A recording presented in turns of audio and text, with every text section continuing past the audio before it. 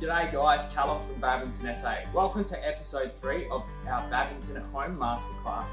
Today's lesson is going to focus on lunging. All you'll need for this activity is just one shuttle. What you're going to do is you're going to put the shuttle on top of your head like a party hat. Then what you're going to try and do is move from point A to point B in the least amount of steps as possible, hoping that the kids will learn that the movement that we're looking for is lunging.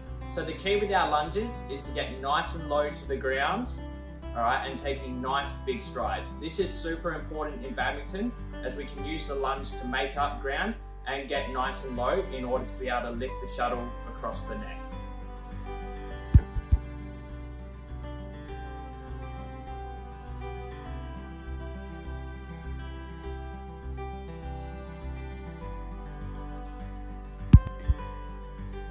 As you can see, that's a very simple activity that can be done by anyone of any age.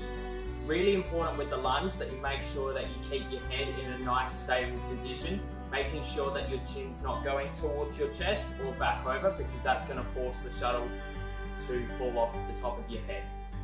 Thank you for watching this masterclass. Our next masterclass will focus on serving.